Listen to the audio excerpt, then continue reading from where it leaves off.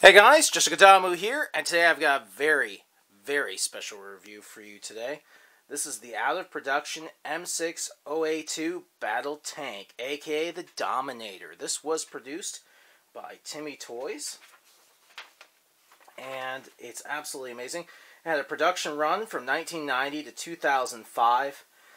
Some of them were electronic, and it came in multiple colors. This is just a standard tan version. Desert Attack version. They came in green, tan, desert camo, and woodland camo.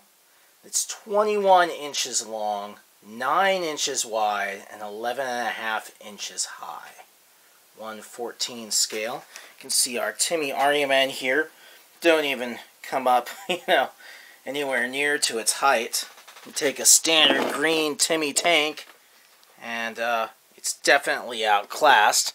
And I don't think the greens are going to hold the Timmee Battle Mountain for very long. It has kind of a starship barrel. This one has definitely been chewed on by either a small child or a dog or cat. I'm not sure. I found this at a yard sale, or not a yard sale, a thrift store, and I just was so happy. So exciting. So the top turns.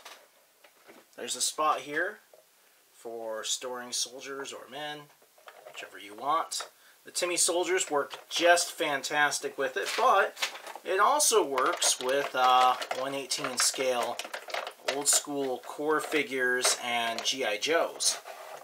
Of course, he's going to get his head lopped off there, but it'll work pretty well here too.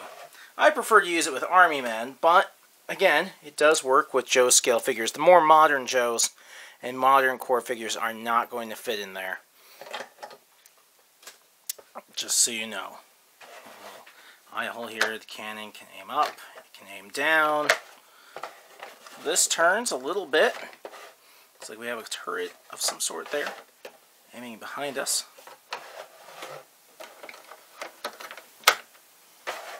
It really rolls, so that's really cool. And it rolls well, even on my rough terrain.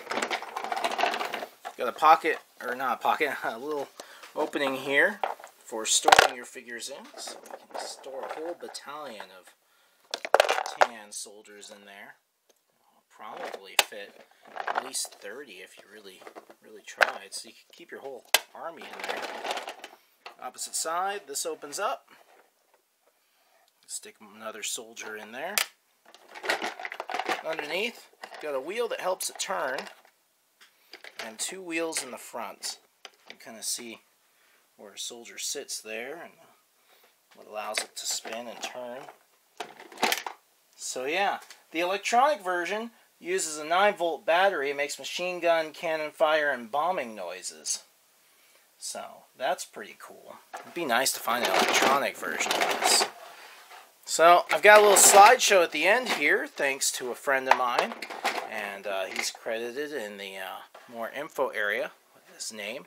But I enjoyed the little slideshow of the Dominator dominating various types of terrain. Well, I hope you've enjoyed the review. If anyone's really interested in this, Timmee Toys said that if there was enough interest in this, that they could bring this back, that they think they have the mold for it. So currently it's out of production. It'd probably cost a fair amount given its size, but oh man, it's absolutely worth it. I mean, look, it's the dream tank you always wanted. So if you're interested in this toy being back in production, make sure to go to www.timmeeusa.com and send a message. Let them know you want to see the Devastator or the Dominator back in production. And who knows, maybe we'll see it. Make sure to like, favorite, and subscribe as I post a new Army toy review just about every Friday and a new toy review just about every other day. And make sure to follow me on Facebook, Joshua Gadamu. I'll see you guys next time.